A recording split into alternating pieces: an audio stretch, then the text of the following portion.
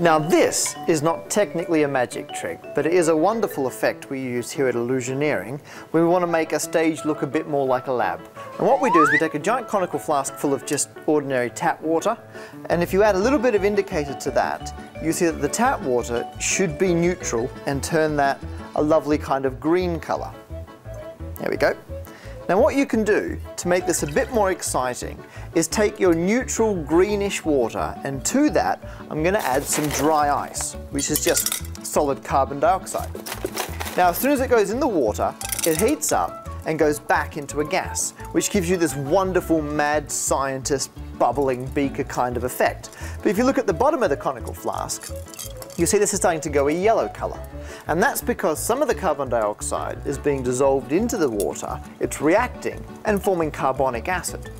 Now like any normal person, you should of course wonder, what does that taste like?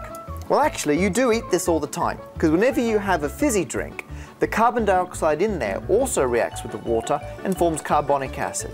If you drink sparkling water, that sharp taste is you drinking acid. So there you are, a fantastic effect to use on stage. For more about the maths and science behind this and other magic tricks, as well as PDFs and video resources for teachers, please visit illusioneering.org.